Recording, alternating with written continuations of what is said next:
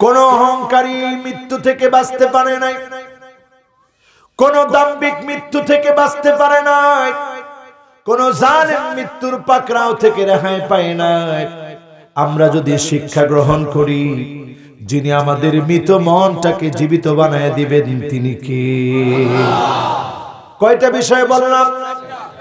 সবাই বলেন কয়টা? এক নাম্বার কি? জোরে বলেন, কাকে বন্ধু বানাবেন? দুই নাম্বারে কি? তিন নাম্বারে কি? মাশাআল্লাহ।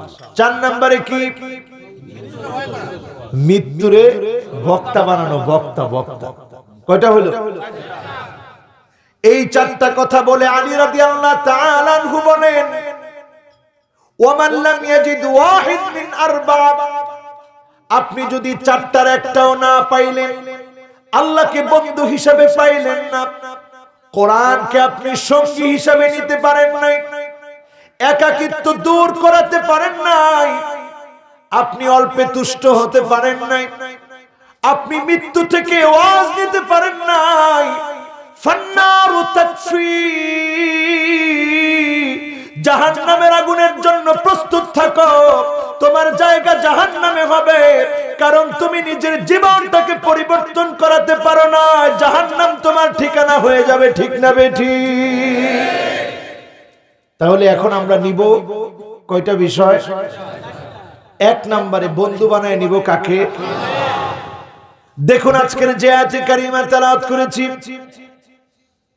এই আয়াতে কারিমার বক্তব্য অনুসারে প্রথমে মাহফিল থেকে, মন থেকে মহব্বত নিয়ে আমার নবীকে ভালোবাসা জানিয়ে আমরা সকলে একবার পড়ে নিচ্ছি মুহাম্মাদুর রাসূলুল্লাহ সাল্লাল্লাহু আলাইহি ওয়াসাল্লাম। সবাই কি নবীজির নামে দরুদটা পড়েছেন? তবে যতটুকু মহব্বত নিয়ে পড়লে আমার রাসূল খুশি হয়ে যেতে, ততটা মহব্বত নিয়ে পড়তে পারি না। একটু মহব্বত নিয়ে পড়তে রাজি আছেন? আগে বলে নেই কেন মহব্বত নিয়ে পড়বে। এই জবানটা দিয়ে আমি অনেক গুনাহ করেছি, এই চোখটা দিয়ে আমি অনেক গুনাহ করেছি, এই হাতটা দিয়ে অনেক গুনাহ করেছি, অন্তরটাকে কালা বানায় ফেলেছি। আল্লাহর নবী বলেন, সাল্লু আলাইয়া ফাইন্না সালাতাকুম তাবলুগুনি হাইসু কুনতুম। উম্মতেরা রে, আমি নবীর উপরে দরুদ পড়ো, যেখান থেকে তুমি দরুদ পড়বে আমি নবীর কাছে আল্লাহ পৌঁছায়া দিবে। নবী যখন আমার আপনার দরুদটা পেয়ে যাবে, আপনি যদি মহব্বত ভরা কণ্ঠে পড়েন, আপনি যদি মহব্বত নিয়ে পড়েন, আমার নবী খুশি হয়ে যাবে, আনন্দিত হয়ে যাবে। আজকের এখান থেকে আমার নবীকে যদি আনন্দিত বানাতে পারেন, এমন হতে পারে জীবনটা পরিবর্তন হয়ে যাবে। যিনি আল্লাহ ওয়ালা বানায় দিবেন তিনি কে? আরব দেশে আমার নিজের চোখে দেখেছি, ঝগড়া বিবাদ লেগেছে। তৃতীয় একজন এসে যখন বলেছে সাল্লু আলান নবী, আল্লাহর নামে দরুদ পড়ো, নবীজির নামে যখন দরুদ পড়তে বলা হয়েছে, মুহূর্তের ভিতরে ঝগড়া শেষ। দুইজন কাঁধে কাঁধ মিলিয়ে ফেলেছে, বুকে বুক মিলিয়ে ফেলেছে। আল্লাহু আকবার। যেই নবী এখন মদিনাতুল মুনাওয়ারাতে, আপনি এখানে বসে দরুদ পড়বেন, 6600 কিলোমিটার দূরে আপনার আমার দরুদ যিনি পৌঁছায় দিবেন তিনি কে? সকলে এবার মহব্বত ভরা কণ্ঠে পড়েন মুহাম্মাদুর রাসূলুল্লাহ সাল্লাল্লাহু আলাইহি ওয়াসাল্লাম। মাশাআল্লাহ। এবার আমি লক্ষ্য করেছি আমাদের একটা রূহের খোরাক ছিল এই দরুদের ভিতরে। এরকম দরুদ প্রতিনিয়ত পড়বেন, পড়তে রাজি আছেন? আজকের মাহফিলে আমি ওয়াজ করার সময় যদি আমি নাও পারি, একবার পড়ে আমরা ওয়াজিবটা আদায় করলাম, বারবার পড়বেন, পড়লেই সওয়াব লেখা হবে। আমি যদি বলতে ভুলে যাই অথবা ওয়াজের সাজা মিলাতে গিয়ে আমি যদি সাল্লাল্লাহু আলাইহি ওয়াসাল্লাম নাও বলি, শ্রোতা হিসেবে আপনারা বলবেন, পড়েন ইনশাআল্লাহ। আমার রাসূল মুহাম্মদ সাল্লাল্লাহু আলাইহি ওয়াসাল্লাম এমন নবী যিনি পৃথিবীতে আসলেন আল্লামানা তাওহীদ। আমরা আল্লাহকে চিনতাম না, আল্লাহকে জানতাম না। মানুষগুলা মূর্তির পূজা করত। যেই কাবা দেখলে তাকালে ইবাদত হয়, আন-নাযরু ইলাল কাবা ইবাদা। যেই কাবার দিকে তাকালে ইবাদত হয়, সেই কাবা মানুষ মূর্তি দিয়ে ভরে রেখেছিল। সেই কাবার ভিতরে লাত, মানাত, উজ্জা, হুবাল মূর্তিগুলো দিয়ে ভরা ছিল, মূর্তি আর মূর্তি দিয়ে ভরা। সেই কাবাকে আমার নবী বিজয় করে মূর্তি শূন্য করে আল্লাহর গোলামের জন্য গোলামদেরকে শিখিয়ে দিল আন-নাযরু ইলাল কাবা ইবাদা। যিনি তাওহীদ শিখিয়েছেন তিনি আমার নবী, যিনি দায়িত্ব দিয়েছেন তিনি কে? বলেন কে? সেই দাওয়াত পৌঁছাতে গিয়ে ওয়ামা আরসালনাকা ইল্লা রাহমাতাল লিল আলামিন।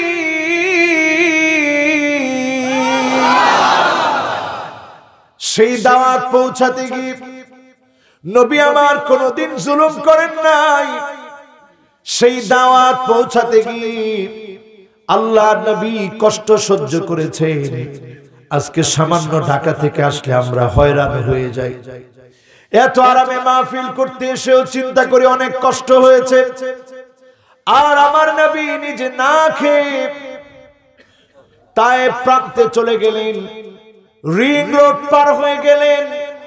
যেই রিং রোড এখন যদি আপনি গাড়ি দিয়ে উঠেন, আধা ঘন্টা 1 ঘন্টা সময় গাড়ি দিয়ে যখন চক্কর খাবেন, আপনার মাথা ঘুরিয়ে যাবে, কষ্টে পেরেশানিতে পড়ে যাবেন, বমি বমি ভাব হবে। এত সুন্দর রাস্তা করে দেওয়ার পরে এত কষ্ট হয়, যন্ত্রণা হয়। আর আমার নবী ক্ষুধা পেটে গিয়েছেন কাফেরদের যন্ত্রণা সহ্য করে। যখন মক্কার কাফেররা আমার নবীকে যন্ত্রণা দিলেন, কষ্ট দিলেন, আল্লাহর নবী মনে করলেন তায়েফে যাই, সেইখানে গিয়ে দাওয়াতি কাজ করি। আল্লাহর নবী যখন তায়েফে গেলেন, আল্লাহর নবীকে দুষ্ট কাফেররা ছোট্ট বাচ্চাদেরকে লেলিয়ে দিয়ে পাগল পাগল বলে পাথর নিক্ষেপ করেছে। আমার নবী রাহমাতুল লিল আলামিন নবী রক্ত ঝরতে ঝরতে জুতা পর্যন্ত আটকে গিয়েছে। আল্লাহর নবী একবারের জন্য বদদুয়া করেন নাই। ফেরেশতা এসে বলেছে বদদুয়া করেন। আল্লাহর নবী বলেছেন ইন্নী লান উবাস লাআন, বদদুয়া করার জন্য আমি নবী আসি নাই। বুইস্তু রাহমা, আমি নবী এসেছি রাহমাতুন মুহদা, ইন্নামা আনা রাহমাতুন মুহদা, আমি নবী এসেছি রহমত হিসেবে। ইন্নী লান উবাস লাআন, আমি বদদুয়া করার জন্য আসি নাই। যেই নবী রহমত হিসেবে এসেছে, শুধু আমার আপনার জন্য রহমত না, জমিনের জন্য রহমত, আকাশের জন্য রহমত, জান্নাতের জন্য রহমত, গোলামদের জন্য রহমত, উম্মতদের জন্য রহমত, ছোট্ট কীট পতঙ্গের জন্য নবীজিকে যিনি রহমত বানায় পাঠিয়েছেন তিনি কে? এক এক করে আজকে আমরা বুঝে নিয়ে যাব। কষ্ট হবে? মনে হয় কষ্ট হবে। 11টা পর্যন্ত মাহফিল চললে কষ্ট হবে।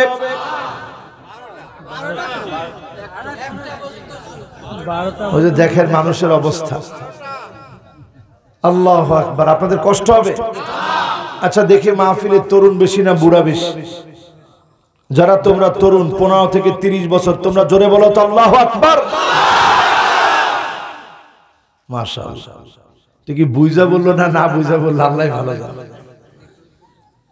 এবার দেখি যাদের বয়স 30-এর উপরে, তোমরা বলো তো, আপনারা বলবেন 30, 40, 50, 60। এবার যুবক তোমরা চুপ, আমার মুরব্বীরা বলবেন আল্লাহু আকবার। কি রে, এখনো তো আওয়াজ কম না?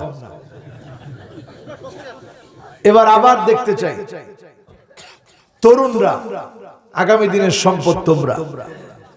তরুণরা বলবে আল্লাহু আকবার। 15 থেকে 30 এত আওয়াজ। আবার একটু দেখি 15 থেকে 30 তোমরা আল্লাহু আকবার। 15 থেকে 30 হয় কেমনে বয়স? আমি তো তাকায় আছি অনেকের দিকে, অন্তত 50 বছর বয়স, কিন্তু চিন্তা করছে হুজুর যুবক বেশি তো এই জন্য এদেরকে জিতাই দিই। এবার যারা মুরব্বী আছেন 30-এর উপরে বয়স, আপনারা বলেন আল্লাহু আকবার। আরে সুবহানাল্লাহ, আজকের মাহফিল পুরাটাই কবুল। কোন মাহফিল এরকম পাই না যে মুরব্বী আর তরুণ একেবারে সমান সমান, কিন্তু আজকের মাহফিলে মুরব্বী আর তরুণ সমান সমান, দুই গ্রুপ একত্রে মিলে বলেন আল্লাহু আকবার। আল্লাহর কসম করে বলি, আমার নবী, বিশ্ব নবী আপনাদেরকে এত পরিমাণ ভালোবেসেছেন, মহব্বত করেছেন, জীবনে কোনদিন আমার মতো গুনাহগারকে নবীজি দেখেন নাই। আমার শ্রোতাদেরকে কাউকে দেখেন নাই, না দেখে নবী আমার আল্লাহর কাছে বলেছেন ওয়াদিতু লাউ রাআইনা ইখওয়ানানা, ও আমার আল্লাহ, যদি আমি আমার ভাইগুলাকে দেখতে পেতাম। সাহাবীরা বলছেন ইয়া রাসূলুল্লাহ আলাসনা ইখওয়ানুক, আমরা কি আপনার ভাই না? আল্লাহর নবী বলেন না না, তোমরা আমার ভাই না, আমার ভাইগুলা অনেক পরে আসবে, জীবনে কোনদিন আমাকে দেখে নাই, না দেখে আমি নবীর উপরে ঈমান আনবে। সাহাবীরা প্রশ্ন করলো ইয়া রাসূলুল্লাহ কেমন করে তাদেরকে চিনবেন? আল্লাহর নবী বললেন গুররান মুহাজ্জালিনা মিনাল ওয়াদু,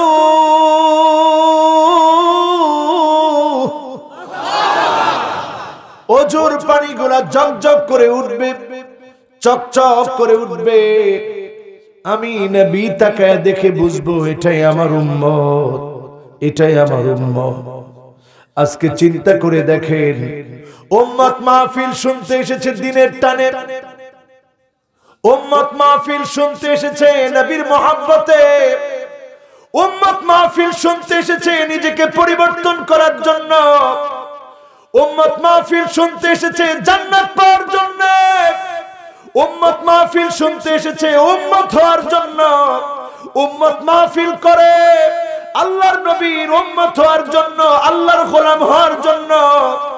যদি মুসলমান হয়ে উম্মত হয়ে মাহফিল শুনে নিজের মধ্যে পরিবর্তন আনে, আল্লাহর কসম নবী আমাদেরকে শাফাত করবে, আমরা শাফাতে ধন্য হব, নবীর উম্মত হয়ে আমরা জান্নাতি হব। ঠিক না বেঠিক?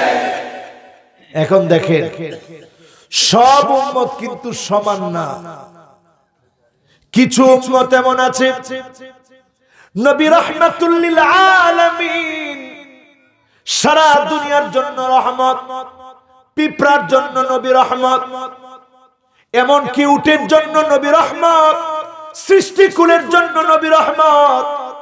একটা পিঁপড়ার বাড়ি যখন পুড়িয়ে দেওয়া হলো, পিঁপড়ার ডিবি পুড়িয়ে দিয়েছি, আল্লাহর নবী জিজ্ঞাসা করলেন মান হাররাকাহা, কে পিঁপড়ার ঘর পুড়িয়েছে?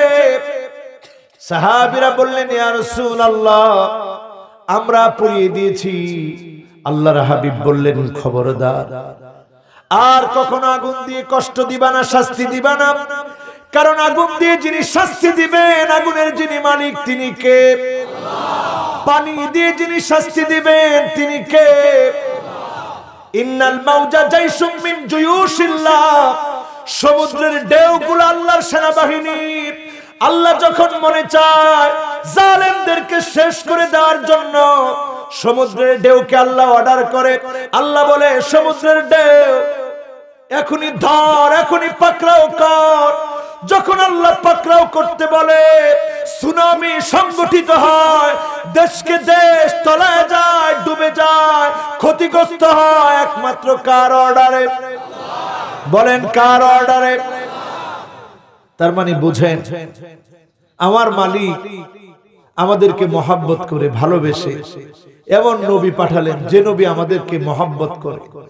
ওয়া কুনতুম আলা শাফা হুফরাতিন মিনান নার, জাহান্নামের দ্বার প্রান্তে আমরা ছিলাম। সেখান থেকে যিনি জান্নাতের জন্য, জান্নাতের পথে ডাকার জন্য নবীকে পাঠালেন, আল্লাহ রাব্বুল আলামিন নিজে বললেন, ওমা আরসালনাকা ইল্লা মুবাশশিরান ওয়া নাযীরা।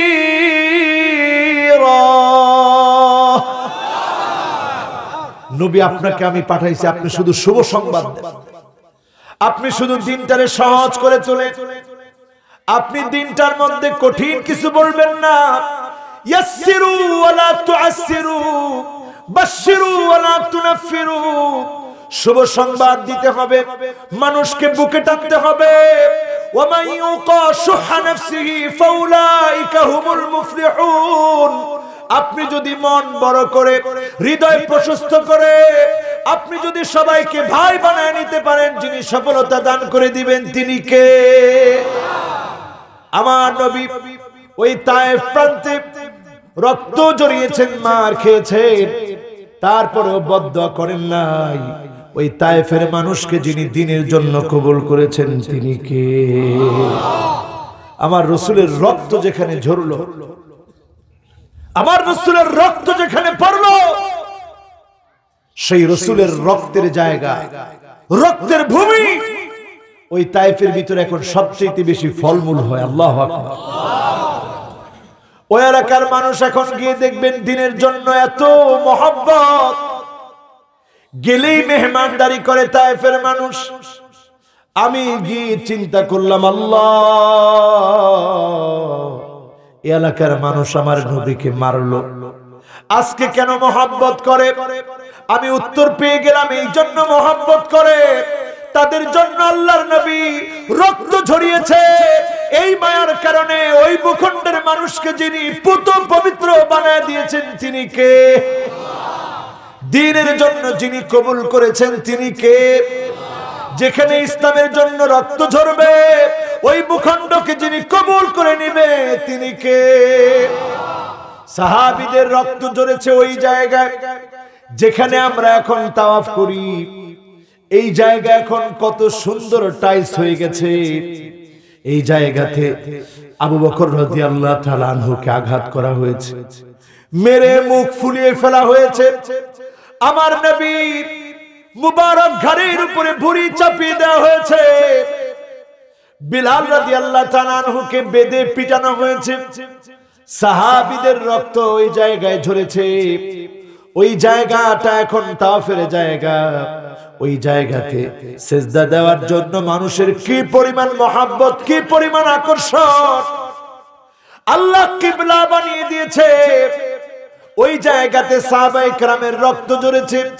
আজকের এখান থেকে চিন্তা করে দ্বীন প্রতিষ্ঠার জন্য, জান্নাতে নেওয়ার জন্য নবীজি আসলে রহমতকে বিলিয়ে দিলেন, নিজে মার খেলেন, রক্ত ঝরালেন, তারপরেও নবী কোনোদিন বদদুয়া করে নাই। ঠিক না বেঠিক? উম্মতেরা খেয়াল করে শুনে, নবী এসেছিলেন জান্নাতি নিতে। আজকে আমরা প্রতিনিয়ত প্রতিযোগিতা করতেছি কেমন করে জাহান্নামে যাওয়া যায়। আমরা প্রতিনিয়ত প্রতিযোগিতা করতেছি কেমন করে জাহান্নামের পথে অগ্রসর হওয়া যায়। উলাইকা জাযাউহুম আন্না আলাইহিম লা'নাতুল্লাহি ওয়াল মালাইকাতি ওয়ান নাসি আজমাইন।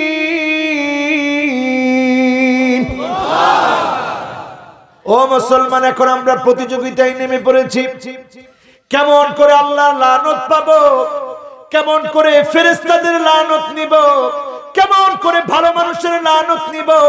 প্রতিনিয়ত এখন দুনিয়ার ভিতরে লানত নেওয়ার প্রতিযোগিতায় আমরা নেমেছি। ঠিক না বেঠিক?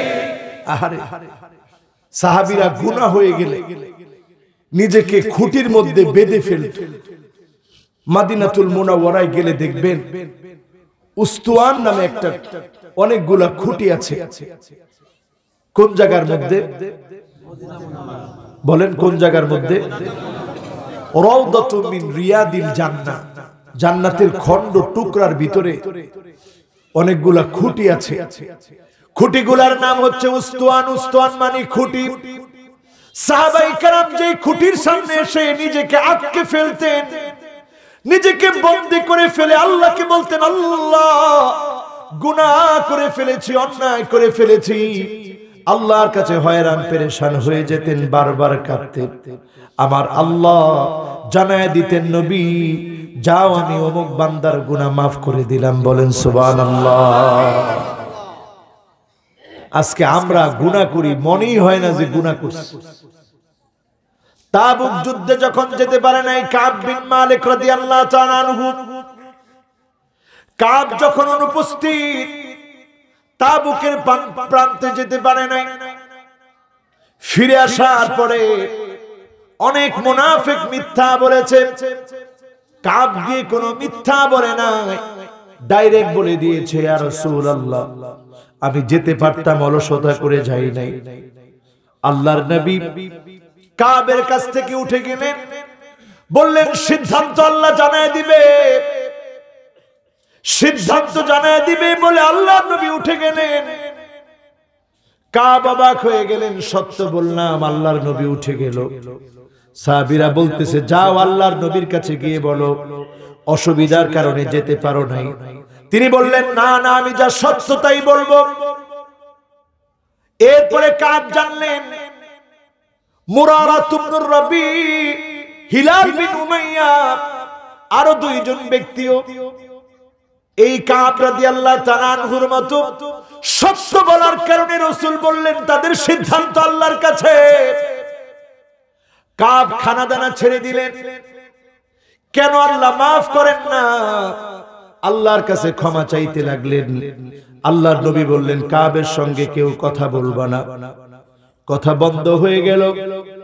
স্ত্রীকে পর্যন্ত যেতে নিষেধ করলেন, স্ত্রীকে পর্যন্ত আলাদা করে দিলেন। এবার কাব তার চাচাতো ভাইকে একদিন বলেন, চাচাতো ভাই এই কথা তো তুমি জানো, এই কথা নিশ্চয় তুমি জানো, ইন্নী উহিব্বুল্লাহ ওয়ার রাসূল, আমি আমার আল্লাহ আর তার রাসূলকে ভালোবাসি। চাচাতো ভাই কোনো উত্তর দেয় না। আবার বললেন, আমি আল্লাহ আর তার রাসূলকে বড় ভালোবাসি। চাচাতো ভাই তখনও কোনো উত্তর দেন না। তৃতীয়বার তিনি বললেন, আমি কি আল্লাহ আর তার রাসূলকে ভালোবাসি না, কেন তুমি উত্তর দাও না? সঙ্গে সঙ্গে তার ভাই বলল, আল্লাহই জানে আল্লাহকে তুমি ভালোবাসো কিনা, মনের মধ্যে এত ব্যথা যন্ত্রণা। অবশেষে আমার আল্লাহ আয়াত নাজিল করে দিলেন, আয়াত নাজিল করে জানায়া দিলেন তাদের তওবা কবুল হয়েছে। সাহাবীরা খুশিতে বেকুল, কে কার আগে সংবাদ পৌঁছাবে। একজন চূড়ায় উঠে ঘোষণা করলেন, কাব তোমার তওবা কবুল হয়েছে। আরেকজন চড়ে আরোহণ করে গিয়ে সংবাদ দেওয়ার জন্য গেলেন, তোমার তওবা কবুল হয়েছে। কাব নিজের জামা খুলে দিয়ে দিলেন, যাও হাদিয়া হিসেবে নিয়ে যাও। আল্লাহর নবীর কাছে এসে বললেন, ইয়া রাসূলুল্লাহ আল্লাহ তওবা কবুল করেছেন, সব দিয়ে দিতে চাই, ধন সম্পদ কিচ্ছু দরকার নাই, সব আল্লাহর রাহে দিয়ে দিব। আমার আল্লাহ তওবা কবুল করেছে। এতদিন পরে আল্লাহর নবী কাবকে ডেকে কথা বললেন, কাবের মনটা ভরে গেল। এতদিন রাসূলকে সালাম দিয়েছেন, রাসূল অন্যদিকে ফিরে সালামের উত্তর নিয়েছেন, কথা বলেন নাই। তওবা থেকে, তওবা করে গুনাহ থেকে মাফ পেয়ে সাহাবীরা এত খুশি হয়েছে। লাল্লাহু আশাদ্দু ফারহান বিতাওবাতি আহাদিকুম মিন আহাদিকুম বিদাল্লাতিহি ইযা ওয়াজাদাহা। হারানো একটা উট মরুভূমির ভিতরে গিয়ে উট হারিয়ে ফেলে, এই উট পেয়ে গেলে আপনি আমি যেমন খুশি হয়ে যাব। ঘুম থেকে উঠলেন, উঠে দেখলেন আপনার উট, আপনার বাহন আপনার পাশে দাঁড়িয়ে আছে, আপনি যেমন খুশি হয়ে যাবেন। আমার আল্লাহ বান্দা যখন গুনাহ নিয়ে আল্লাহর সামনে পেরেশান হয়ে বলবে, আল্লাহ অনেক গুনাহ করে ফেলেছি, অন্যায় করে ফেলেছি, অনেক অপরাধ করে ফেলেছি, যিনি মুহূর্তের ভিতরে বান্দার তওবা পেয়ে উট পা ব্যক্তির চাইতে খুশি হয়ে গুনাহ মাফ করে দিবেন তিনি কে? আমার নবীকে আল্লাহ পৃথিবীতে পাঠালেন রহমত বানায়া। নবীর নাম নবিয়ুর রহমত, নবীর নাম হাশির, আল্লাযী ইউহশারুন নাসু বি আলা কদামি। সেদিন আল্লাহর নবীর কদমের সামনে, পায়ের সামনে সব মানুষগুলোকে হাজির করা হবে। আল্লাহর নবীর সামনে মানুষগুলোকে দাঁড় করিয়ে রাখা হবে। আমার নবী যখন শাফাত করবে, শাফাতে ধন্য হয়ে কাতারে কাতারে উম্মত আল্লাহর জান্নাতি হয়ে যাবে। সেদিন যদি আমার মতো না লাগে, আমার মতো গুনাহগারকে আল্লাহর নবী বলে, উম্মত আজকে তোরে আমি চিনলাম, তুই আমার উম্মত, এর চাইতে বড় চাপা, এর চাইতে বড় সফলতা, এর চাইতে বড় বিজয় আর হতে পারে না। নবী যদি আমাকে আপনাকে চিনে, নবী যদি আমাকে আপনাকে শাফাত করে, মানুষটা সেদিন সফল হয়ে যাবে, মানুষটা সেদিন জান্নাতি হয়ে যাবে। জান্নাতকে আমরা পেতে চাই। সবাই তো জোরালো কণ্ঠে বলতে পারলেন না, এখন তো আরো হয় না। আচ্ছা, জান্নাত কি পেতে চাই? নবীর আদর্শ মেনে না ছেড়ে, এখানেও সবাই বলেন নবী করিম সাল্লাল্লাহু আলাইহি সাল্লামের আদর্শ মেনে না ছেড়ে। এখন আমরা কোন জায়গায় নবীর আদর্শটা মানি একটু চিন্তা করে। আমার ঘর, আমার সংসার, আমার সমাজ, আমার রাজনীতি, আমার অর্থনীতি, আমার সমাজনীতি, আমার চলাফেরা, আমার উঠা বসা, আমার খাওয়া দাওয়া, আমার চলন ফিরন, আমার ঘুম, আমার ব্যবসা, আমার বাণিজ্য, কোন জায়গায় এখন উম্মত নবীজির সুন্নাত মানে না, ঠিক না বেঠিক? খেতে বসছেন, এমন খাওয়া খেলেন পেট খারাপ বানায় ফেলছে। একটা বার চিন্তা করলেন না, আমার নবী খানা পেলে কখনো এইরকম পেট ভরে খান না। আল্লাহর নবী বলেছেন, ইন্না আকসারান নাসি শাবান ফিদ দুনিয়া আকসারুহুম জাওআন ফি ইয়াউমিল আখিরাহ। দুনিয়ার জীবনে যারা বেশি পরিমাণ খাবে, এদের অধিকাংশ লোক আল্লাহর জান্নাতে না খেয়ে থাকবে, আল্লাহর আদালতে উপাস থাকবে, না খাওয়া থাকবে, বিচারালয়ে না খেয়ে থাকবে। এখন চিন্তা করে দেখেন, আমরা পেলেই খাই, ঠিক না বেঠিক? উম্মতের কাজ হয়নি। আমার রাজনীতি এখন এমন, নেতা যা বলে সেটাই আমার রাজনীতি। নেতা ইসলামের পক্ষে বলো, মুসলমানের পক্ষে বলো, মুসলমানের বিপক্ষে বলো, কোরআনের পক্ষে বলো, কোরআনের বিপক্ষে বলো, আমার নেতার কথাকে যদি আমি সঠিক মনে করি, আল্লাহর কোরআন দিয়ে যদি বিচার না করি, নবীর সুন্নাত দিয়ে যদি চিন্তা না করি, আপনি উম্মত হতে পারেন না, নেতার উম্মত আপনি হয়েছেন, ঠিক না বেঠিক? সব জায়গায় চলছে এখন এগুলো। ঘরের দিকে এবার তাকায় দেখেন, কষ্ট হচ্ছে? মাউদিয়ানিন নবী সাল্লাল্লাহু আলাইহি ওয়াসাল্লাম মিন কওলিন আও ফি'লিন আও তাকরিরিন আও সিফা খিলকিয়্যা আও খুলুকিয়্যা হাকীকাতান আও হুকমান হাত্তা আল হারাকাত ওয়াস সাকানাত ফিল ইয়াকযাতি ওয়া ফিল মানাম। তাকায় দেখবেন আল্লাহর নবী যা বলেছেন, যা করেছেন, যা করতে বলেছেন, একটু হিসাব করে দেখবেন। বর্তমান পৃথিবীর বিজ্ঞান এখন গবেষণা করে বারবার আল্লাহর কোরআনের কাছে নত স্বীকার করছে, নবীজির সুন্নাহগুলোর কাছে বারবার ফিরে এসে বলছে, নিঃসন্দেহে নবীর সুন্নাহ সঠিক, আল্লাহর কোরআন সঠিক, নির্ভুল, এতে কোনো সন্দেহ নাই। বলেন আল্লাহু আকবার। এই গত 2 দিন আগে সময় টিভি একটা নিউজ করলো, পবিত্র মক্কাতুল মুকাররমা থেকে হাজার, বাহরাইনের যে এলাকার নাম রাসূল বললেন, 2টা কথা একই সাথে বললেন। একটা হচ্ছে বাহরাইনের হাজার নামক এলাকা, আরেকটা হচ্ছে সিরিয়ার বুশরা নামক এলাকা। 2টার দূরত্ব যখন মিলিয়েছে তারা অবাক। সেই সময়ে কোনো গুগল ম্যাপ ছিল না, সেই সময়ে গুগল ম্যাপ আবিষ্কার হয় নাই, সেই সময়ে এই পৃথিবীতে কোনো স্যাটেলাইট ছিল না। আল্লাহর নবী বিনা স্যাটেলাইটে ওই এলাকা দুটোর নাম উচ্চারণ করলেন। বুশরার উচ্চারণ করলেন সিরিয়ার, আর বাহরাইনের যে অঞ্চলের নাম রাসূল উচ্চারণ করলেন, মিলিয়ে তারা হাজার নামক এলাকা এবং বুশরা নামক এলাকার দূরত্ব মিলায় দেখে দুই দিক থেকে যখন এসেছে মক্কাতুল মুকাররমা থেকে সমান সমান, তার মানে দাঁড়ায় আল্লাহর নবীর প্রত্যেকটা কথা এখন সত্য প্রমাণিত হবে। ঠিক না বেঠিক? যত বিজ্ঞানের উৎকর্ষ সাধিত হবে, তত বেশি মানুষ আল্লাহর নবীর হাদিসের সত্যতা পাবে। যেমন আল্লাহর নবী বিশ্ব নবী, নবী কুলের সম্রাট, তিনি বলেছেন ইন্না তাহতাল বাহরি নার ওয়া তাহতান নারি বাহার। এই সমুদ্রের নিচে আছে আগুন, আগুনের নিচে আছে সমুদ্র। সমুদ্র বিজ্ঞানীরা গবেষণা করে অবাক, আসলে সমুদ্রের নিচে আগুন, আগুনের নিচে যিনি সমুদ্র রেখেছেন তিনি কে? আল্লাহ।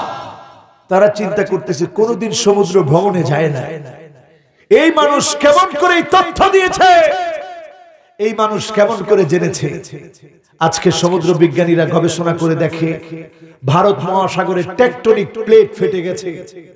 এই যে টেকটনিক প্লেট ফেটে যাওয়া, ভূমিকম্প হওয়ার কারণ, জলোচ্ছ্বাস আসার কারণ, এই আযাবগুলো যখন দেখতে থাকবেন বুঝবেন কিয়ামতের সময় কাছে না দূরে। আমার নবী আসলেন পৃথিবীতে রহমত হয়ে। আল্লাহর নবীর কাছে একদিন একটা উট এসে কান্না করতেছে। কষ্ট হচ্ছে আপনাদের? বলতে বলতে 11টা 11:30 পর্যন্ত কে কে থাকবে?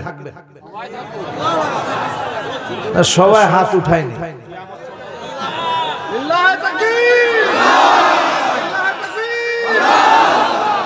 একজন বলতেছে হুজুর কিয়ামত সম্পর্কে একটু যাব। ছোট একজন হাত উঠায় রেখেছে, হুজুর আমি থাকবো ইনশাআল্লাহ। আব্বা চলে যাবে তাতে কি, আমি কিন্তু যাব না। থাকবেন ইনশাআল্লাহ? হ্যাঁ, ও আল্লাহ, ইরা ওয়াজ আমি করতে রাজি না। বলেন 4টা বিষয় মনে আছে? 1 নাম্বার কি? মাশাআল্লাহ। 2 নম্বরে কি? মাশাআল্লাহ। 3 নম্বরে কি? কয়জনে জানে না কিন্তু ঠোঁটটা নাড়াচ্ছে যে হুজুরে তো বুঝবে না যে আমরা জানি। হ্যাঁ, অল্পে তুষ্ট। 4 নম্বরে কি? মানে আমারে বক্তা না খুঁজলেও চলবে, মৃত্যু থেকে যদি ওয়াজ নেন ওয়াজ যথেষ্ট হয়ে যাবে। জোরে কোন আল্লাহু আকবার। আর এই 4টা যারা নিবে না, না না খারাপ লেখে নেই, খারাপ লেখে নেই, লেখছে কিয়ামতের আলামতের আলোকে আজকের বিশ্ব পরিস্থিতি ও ইমাম মাহদির আগমন। ওরে আল্লাহ। আচ্ছা ঠিক আছে, এটাও শুনবে। মুরব্বীরা বলতেছে হুজুর এগুলো আমাদের বলা দরকার নাই, চলে যাবো কয়দিন পর। হুজুর যুবকদের লাগলে বলে দিয়ে অল্প স্বল্প। আপনারা আছেন তো ইনশাআল্লাহ? আচ্ছা, মুরব্বীদের দরকার আছে না নাই? আচ্ছা এবার চলেন আবার মনোযোগ দিই। আমার নবীর কাছে একদিন একটা উট এসে কেঁদে ফেলল। আল্লাহর নবী উটের কান্নার ভাষা বুঝে ফেললেন। নবীজি বুঝলেন উটটা না খেয়ে কষ্ট করতেছে। চিন্তা করেন কেমন নবীর উম্মত আমরা। আজকে আমরা জীব জন্তুকে কত কষ্ট দেই, বাড়ির গরুটাকে না খাওয়ায় রাখি, মানুষের সঙ্গে কি পরিমাণ জুলুম করি, অত্যাচার করি। নবীজি একটা পশুর সঙ্গে আচরণকে সহ্য করেন নাই। আল্লাহ নবী বললেন এই উটের মালিককে হাত তুলো তো দেখি। একজন সাহাবী হাত তুললেন, আমার মালিকানায় উটটা আছে। উটের মূল মালিক তো আমার আল্লাহ, আমার মালিকানায় আছে। আল্লাহ নবী ডেকে এনে বললেন আফালা তাত্তাকিল্লাহ ফি হাদিহিল বাহিমা আল্লাতী মাল্লাকাকাল্লাহু ইয়া। ও উটের মালিক আমার সাহাবী, তুমি কি উটটাকে কষ্ট দিবে? এই উটটা কেঁদেছে আমার সামনে এসে, তার মানে সে ক্ষুধার যন্ত্রণা সহ্য করতে পারছে না, অনেক কষ্ট তুমি তাকে দিয়ে ফেলেছো। এই উটের ব্যাপারে তুমি সচেতন হও। যদি সচেতন না হও, এই সচেতনতার অভাবে আল্লাহর আদালতে জবাব দেওয়া লাগবে। তোমার জন্য বিচার হবে, আল্লাহর কাছে তোমাকে দণ্ডায়মান হতে হবে। একটা উটের ব্যাপারে যদি দণ্ডায়মান হতে হয়, উটের ব্যাপারে আল্লাহর নবী রাহমাতুল লিল আলামিন কতটা দয়া করলেন, কতটা মায়া করলেন।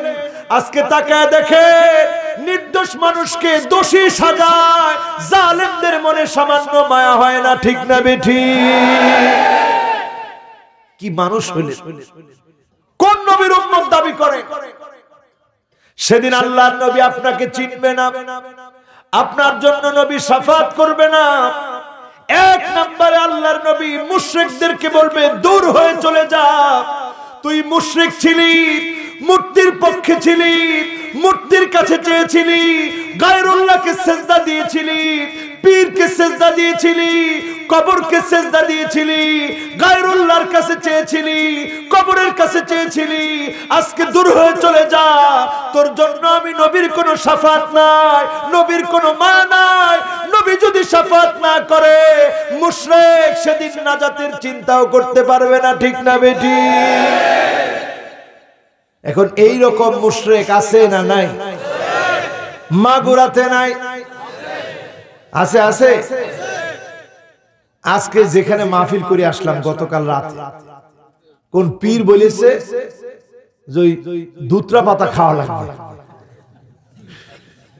আর একেবারে সত্য ঘটনা, এই যে ক্যামেরাম্যান আমার সাথে আছে, পীর বলেছে দুত্রা পাতা খাওয়া লাগবে। এখন দুত্রা পাতা বলেছে পীর খাওয়া লাগবে, তাহলে পেট ভালো হবে। মা ছেলে দুজনে খাইছে, মাহফিল টাফিল শুনে, মাহফিলও শুনলো, আবার পীরের কথাও শুনেছে। পীর বলছে ধুতরা পাতা খাইতে, খাই দেখি গায়ে লাগালে না চুলকাবে, তো খেলে তো আর কিছু হবে না। পাকশাক করে যখন খাইছে, খাওয়ার পর দুইজন এখন হসপিটালে আছে। এখন দোয়া চেয়েছে, হুজুর বুঝতে পারিনি খাইয়ে ফেলেছি, দোয়া করে। একটু চিন্তা করে দেখেন কেমন মানুষ আমরা। আল্লাহ নবী আমাদেরকে আসলেন জান্নাতের দিকে নিতে, আর শয়তান প্রতিনিয়ত প্রতিযোগিতা করতেছে জাহান্নামে নিতে। প্রতিনিয়ত আমরা জাহান্নামের জন্য প্রতিযোগিতা করতেছি, ঠিক না বেঠি? একজনে যদি বাড়ির ভিতরে একটা সাউন্ড বক্স কিনে ডিজে গান বাজাবে, আপনার ছেলে বায়না করে এর চাইতে বড়টা কিনো, আপনিও কিনলেন, জাহান্নামের পথে প্রতিযোগিতা করলেন। একজনের ওয়াইফকে যদি সাজায়া বাইরে বের করে, আপনিও পার্লারে নিয়ে বুড়ো প্লাক করিয়ে শাড়ি পরিয়ে রাস্তার মধ্যে বের করলেন, জাহান্নামের পথে আপনিও প্রতিযোগিতা করতেছেন, ঠিক না বেঠি? ও আমার ভাইয়ের, একটাবার চিন্তা করেন, আপনার সন্তান জাহান্নামের পথে যাচ্ছে, একটা বারের জন্য আপনি পেরেশান হন না? 10,000 টাকার মোবাইল নষ্ট করে ফেলেছে, আপনার ঘুম হারাম হয়ে যায়, 10,000 টাকার মোবাইলটা নষ্ট করে ফেলেছে। আর কোটি কোটি বছর যার শুরু আছে শেষ নাই, এমন আখিরাতের জীবন ধ্বংস করে ফেলছে, নামাজ ছেড়ে দিচ্ছে, আপনার কন্যা বেপরদায় চলছে, আপনার স্ত্রী বেপরদায় চলছে, দেবরের সামনে যাচ্ছে, পর্দাহীন চলছে, জাহান্নামের পথে প্রতিযোগিতা করছে। আপনার সন্তান ইসলামের বিপক্ষে দাঁড়াচ্ছে, আপনি বাবা হয়ে হয়রান পেরেশান হচ্ছেন না। বুঝতে হবে আপনি সঠিকভাবে দায়িত্ব পালন করতে পারেন নাই, ঠিক না বেঠি? সময়টা এখন আর বেশি বাকি নাই। যেই সময় আমরা এখন আছি, নবীর শেষ জামানার উম্মত আমরা, যাদেরকে নিয়ে নবী সবচেয়ে বেশি চিন্তিত ছিলেন। আল্লাহর নবী 3 বার বললেন, সুম্মা তুবা, সুম্মা তুবা, সুম্মা তুবা। শাজারে তুবা নামক গাছের নিয়ামত তাদের জন্য, শাজারে তুবা নামক গাছের নিয়ামত তাদের জন্য, শাজারে তুবা নামক গাছের নিয়ামত তাদের জন্য। কয়বার বললেন? জোরে বলেন। সাহাবাই কেরাম অবাক হয়ে গেলেন, মনে করছে সাহাবাই কেরামের কথা বলবে। আল্লাহর নবী বললেন, শোনো, তাদের জন্য শাজারে তুবা নামক গাছের নিয়ামত থাকবে। মান আমানা বি ওয়া লাম ইয়ারানি, আমি নবীর উপর ঈমান আনলো, জীবনে কোন দিনের জন্য আমি নবীর উপরে ঈমান এনেছে, জীবনে কোন দিনের জন্য আমি নবীকে দেখে নাই। মান আমানা বি ওয়া লাম ইয়ারানি, না দেখে যারা ঈমান আনলো তাদেরকে সাজারে তওবার নিয়ামত যিনি দান করে দিবেন তিনি কে? আমরা নবীকে দেখছি? বলেন দেখেছি? বলেন দেখেছি? না দেখে যদি ঈমান আনে, যিনি জান্নাতের মালিক বানাবেন, সাজারে তুবা নামক গাছের নিয়ামত দিবেন, আল্লাহ সেদিন নিজে মনের আশা পুরা করবেন, উপর থেকে ডাক দিয়ে কথা বলবেন তিনি কে? এক নম্বরে বলছিলাম আমার ভাইরা, মুশরিকদেরকে সেদিন নবীজি তাড়ায়া দিবে, দয়া করবে না, মুশরিকদেরকে শাফাআত করবে না। দুই নম্বরে নবী শাফাআত করবে না জালেমদেরকে। জোরে বলেন কাদেরকে? এখন জালেম আছে না নাই? আরো জোরে বলেন। কেমনে জুলুম করে? মান ইয়াতামাদা আলা মালিহি কল্লা, একটু টাকা হইছে নতুন নতুন, টাকা হওয়ার পর মানুষকে মানুষ মনে করে না, এমন জালেম আছে না নাই? একজন গরিব কাছে গেলে বলে দূরে থাকে, অথচ কিছুদিন আগে ওই গরিবের চাইতে তার অবস্থা খারাপ ছিল। এরকম অহংকারী লোক আছে না নাই? এই যে আপনি বলেন দূরে থাকো, বিশ্বাস করো আল্লাহর আরশ কেঁপে উঠেছে। তোমার মতো জালেমকে যিনি বরদাস্ত করতে পারেন না তিনি কে? ওমান ইয়াতামাদা আলান নাসি মাল্লাম, কিছু নতুন নতুন নেতা হয়েছে, নেতা হওয়ার কারণে চারপাশে লোকেরা বলে ভাই ভাই। এই ভাই ভাই শোনার পরে এত বড় ভাবসাব বেড়ে গিয়েছে, এই ভাবসাব যার ভিতরে বেড়ে গিয়েছে, নেতা নেতা ভাব হয়েছে, ইসলামের বিরোধিতা করতেও যা হৃদয় কাঁপে না। তুমি বিশ্বাস করো নমরুদের মতো যিনি তোমাকে ধ্বংস করে দিবেন তিনি কে? ওমান ইয়াতামাদা আলা আকলিহি কল্লা, আপনার অনেক বুদ্ধি আছে, এরকম অনেক বুদ্ধিজীবী বাংলাদেশে আছে না নাই? বুদ্ধি মাথা ভর্তি, কিন্তু ইসলামের বিপক্ষে বুদ্ধি খাটায়।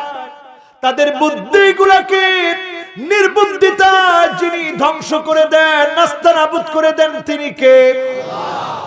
এতদিন শাহরিয়ার কবি কি পরিমাণ কথা বলতো, বাবার বাবা, মনে হইতো মুফতি ও সে, মুফাসসির ও সে, মুহাদ্দিস ও সে। হাদিসের কোট করে, হাদিস কোট করে করে বলে যে বুখারী শরীফের মধ্যে আসছে, মুসলিম শরীফের এত নাম্বার হাদিসের মধ্যে আসছে, কোরআন শরীফের অমুক সূরার এত নাম্বার আয়াতের মধ্যে আসছে। মুফাসসির ও সে, মুহাদ্দিস ও সে, ফকি ও সে, মুফতি ও সে, সব সে। ওই দিন যখন লাগলো একজন আলেমের সাথে বিতর্ক করতে এসেছে ডক্টর এনায়েতুল্লাহ আব্বাস, এই বিতর্কের রেজাল্ট গোটা দুনিয়ার বাংলা ভাষাভাষী মানুষ দেখেছে। আপনারা ওই লাইভটা যদি দেখেন, লাইভের ভিতরে যদি 2000 কমেন্টস এসে থাকে, 2000টাই তার বিরুদ্ধে। তার মানে এই মার্কা বুদ্ধিজীবীদের কোন জনপ্রিয়তা কি আছে? আদৌ আছে? এরপরে নতুন করে সেদিন জাফরুল্লাহ সাহেব তিনি আসলেন বিতর্কে।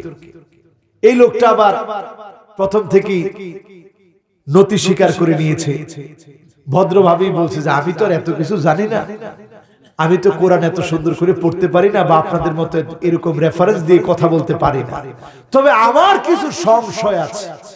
এরা মূলত সংশয়বাদী, এদের হৃদয়ে আল্লাহরে নিয়ে সংশয় আছে, এই জন্য এই সংশয় কোনোদিন দূর হবে না। এই সমস্ত বুদ্ধিজীবীরা বুদ্ধি শেষ হয়ে পাগল হয়ে মারা যায়, ঠিক না বেঠিক? তারপরে আমি জাফরুল্লাহ সাহেবের জন্য দোয়া করি, আল্লাহ যেন তার মনের এই সংশয়গুলো দূর করে দিয়ে পাক্কা মোমেন্ট বানায় কবরে নেয়, পরে না আমি। ডক্টর এনায়েতুল্লাহ আব্বাসী সাহেব যখন কথা বলছেন তিনি তর্কময় হয়ে শুনছেন। আমরা ডক্টর এনায়েতুল্লাহ আব্বাসীর মতো আলেমদের কাছে চাই, তারা যেন জাতির এই ক্লান্তি লগ্নে ঐক্যের পথে হাঁটে, ছোটখাটো ইখতিলাফি বিষয় নিয়ে কথা না বলে। এইরকম বুদ্ধিজীবী নামদারি যারা আছে তাদের বিরুদ্ধে কোরআন হাদিসের এস্টাবলিশড প্রমাণগুলো যেন তুলে ধরে, অথেন্টিক দলিলগুলো যেন তুলে ধরে, আল্লাহর নবীর উম্মতের পরে পরিচয় যেন দেয়, ঠিক না বেঠিক? আমরা ঐক্য চাই। আল ইত্তিহাদ ইউকাউইল কিল্লাহ ওয়াল ইখতিলাফ ইউযিফুল কাসরা। আজকে যদি আমরা আলেমরা এক জায়গায় বসতে পারতাম, ইসলামপন্থীরা যদি বসতে পারতাম, খোদার কসম এই জমিনে যিনি ইসলামের রাজ কায়েম করে দিতেন তিনি কে? নারে তাকবীর!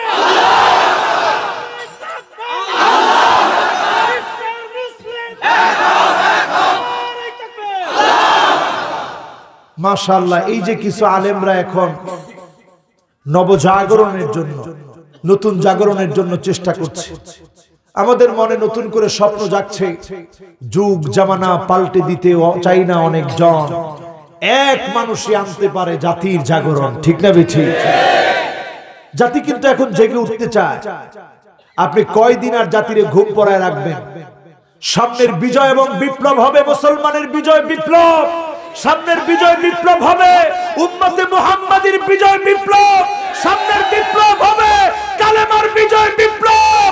কেউ আটকে রাখতে পারবে না, ঠিক না বেঠিক? আল্লাহু তাকবীর! আল্লাহু তাকবীর! দিন ইসলামের শত্রুরা হুঁশিয়ার, সাবধান! দিন ইসলামের শত্রুরা হুঁশিয়ার, সাবধান! আল্লাহু তাকবীর! উনি একটা স্লোগান দিছে, দিন ইসলামের শত্রুরা হুঁশিয়ার, সাবধান। আচ্ছা, ইসলামের লগে যদি কেউ ধাক্কাধাক্কি করে থাকবে, ওর মাথা ফেটে চৌচির হয়ে জমিনের সাথে মিশে যাবে। আরো আস্তে কর, ওকে জমিন টেনে গিলে খাবে যেভাবে কারুনকে খেয়েছে, ঠিক না বেঠিক? আল্লাহ বলবে ধর, ফাখাসাফনা বিহি ওয়া বিদারিহিল আরদ, জমিন দায়িত্ব পালন করবে, টান মেরে গিলে খেয়ে ফেলবে। তার অস্তিত্ব যিনি বিলীন বানায় দিবেন তিনি কে? আল্লাহ। এজন্য যত আপনি বিরোধিতা করেন, বিরোধিতা করতে থাকেন। আল ইসলামু কাইমুন বিকা ওয়া বিদুনিক।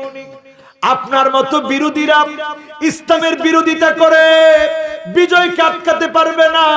আপনি যদি পক্ষে আসেন তারপরেও বিজয় হবে, আপনি বিপক্ষে থাকলেও যিনি বিজয় দিবেন তিনি কে? আল্লাহ। ওয়াল্লাহু মুতিম্মু নূরিহি ওয়ালাউ কারিহাল কাফিরুন।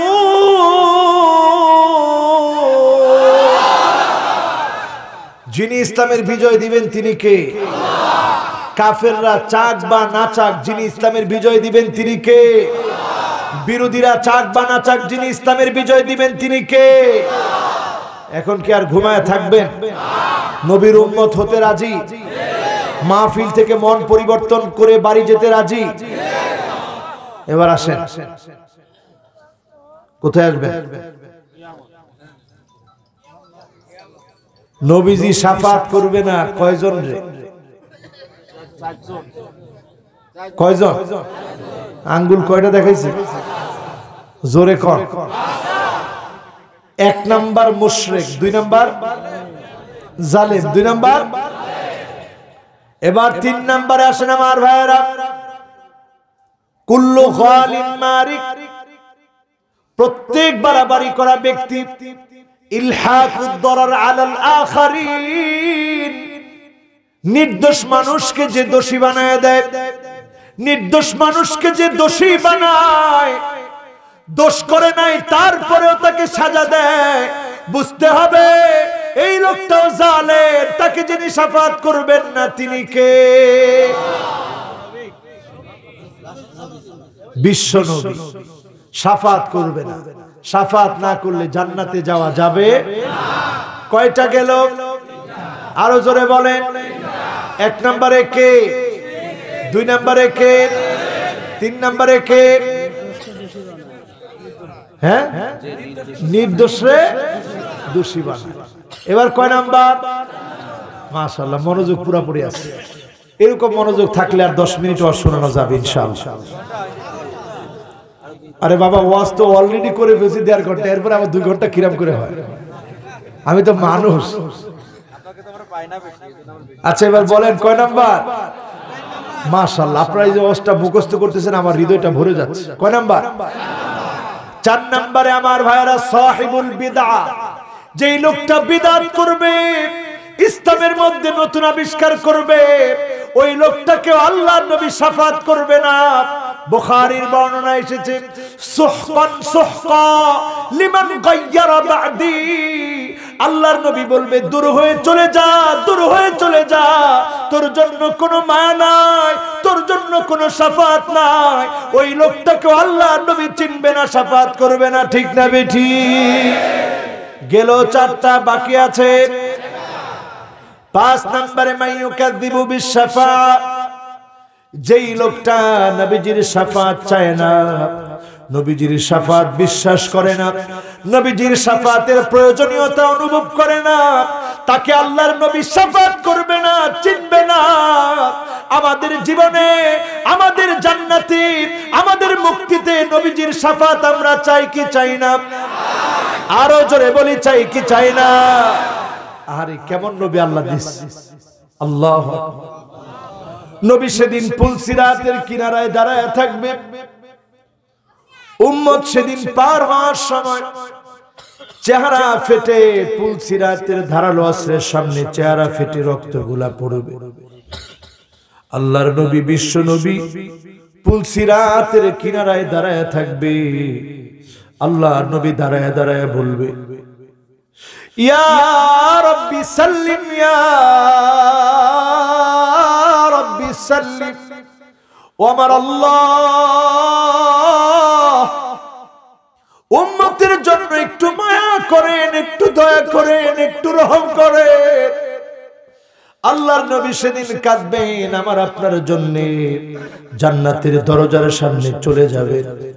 আল্লাহর নবী বলবেন, জান্নাতের দরজাটা খোলো। ফেরেশতা বলবে, মান আনতা, কে তুমি, কে এসেছো? আল্লাহর নবী বলবে, আনা মুহাম্মদ, আমি মুহাম্মদ এসেছি।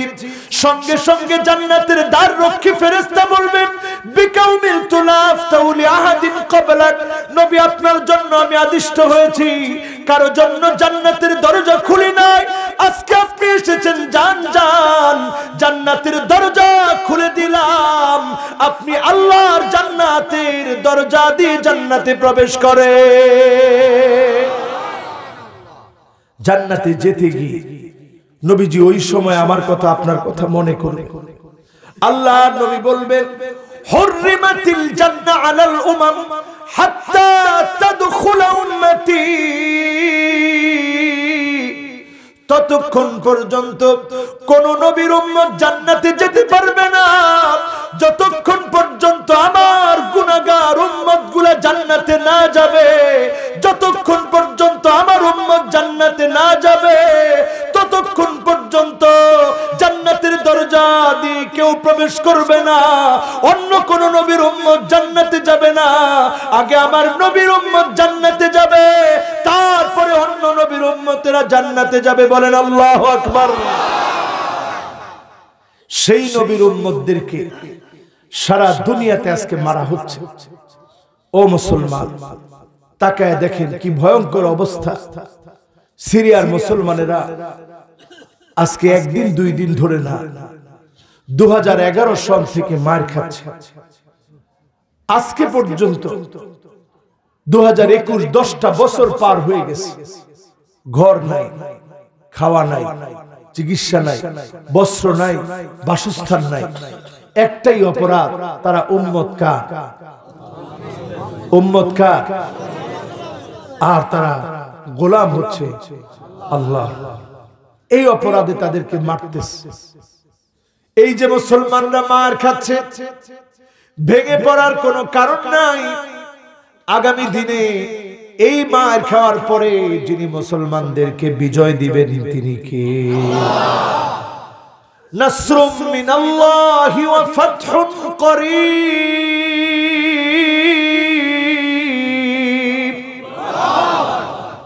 সাহায্য আসবে কার কাছ থেকে?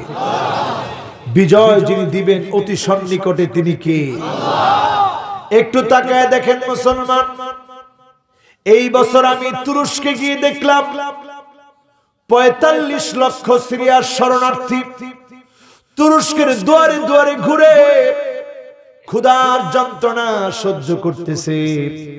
আমি নিজের চোখে এই বছর দেখলাম 45 লাখ মানুষ ক্ষুধার যন্ত্রণা সহ্য করতেছে, দুয়ারে দুয়ারে ঘুরতেছে। এর আগের বছর গিয়েছিলাম লেবাননে, সেখানে গিয়ে দেখলাম 40 লক্ষ সিরিয়ার শরণার্থী যারা দুয়ারে দুয়ারে ঘুরতেছে, ক্ষুধার যন্ত্রণা সহ্য করছে। ও মুসলমান, চিন্তা করে দেখেন, হাদিস মিলায় দেখেন, ইউশিকুল উমাম আন তাদা আলাইকুম কামা তাদা লাকাল ইলা কাসাতিহা। দস্তরখানায় খাদ্য বেড়ে যেভাবে মেহমানদারি করা হয়, সারা দুনিয়াতে কাফের কুফাররা সব বন্ধু হয়ে যাচ্ছে, সবাই মিলে মুসলমানদেরকে মারতে যাচ্ছে। মুসলমানদেরকে মারো, মুসলমানদেরকে কাটো। নাফ নদী দিয়ে মুসলমানের লাশ তারা ভাসিয়ে দিল। সিরিয়াতে মুসলমান মারলো। ইরাকের ভিতরে 15 লাখ মুসলমানকে শহীদ করে দিল। আনাতোলিয়ায় মুসলমানদেরকে শহীদ করলো। এই যে অবস্থা পৃথিবীর ভিতরে বিরাজ করে গিয়েছে এতদিন ধরে, এই সময়টা এসে এখন প্রমাণ করে দিচ্ছে মুসলমান আর ঘুমানোর সময় নাই। করোনা যেমন শেষ হয়ে যাবে, এই করোনার পরে নতুন নতুন একটার পর একটা আযাব দেখবেন। আসবে ভূমিকম্প, পৃথিবী কাঁপবে থরথর করে। এমন অন্ধকার পৃথিবীর জন্য আসছে, 40 দিন পর্যন্ত পৃথিবী অন্ধকার হয়ে যাবে। সময়টা কখন নির্দিষ্ট করে আমরা বলতে পারি না, এর জ্ঞান যার কাছে তিনি কে? তবে এই আযাবগুলো পৃথিবীর জন্য আসবে। এমন আযাব আসবে, এই পৃথিবীবাসী দেখবে, পৃথিবীবাসী শুনবে। করোনা এক দেশকে আক্রমণ করে নাই, গোটা দুনিয়াকে যেমন একভাবে আক্রমণ করেছে, আগামীর সব আঘাতগুলো একত্রে আসবে, থরথর করে সারা দুনিয়ার মানুষ কাঁপবে। ঠিক না বেঠিক? কি অবস্থা হবে চিন্তা করে।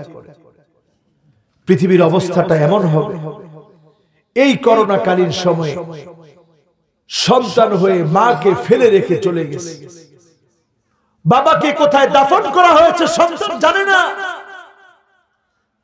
এই যে অবস্থা পৃথিবীর ভিতরে বিরাজ করে গেল, আমরা একটু ভালো আছি বিদায় এইটা মনে করার সুযোগ নাই।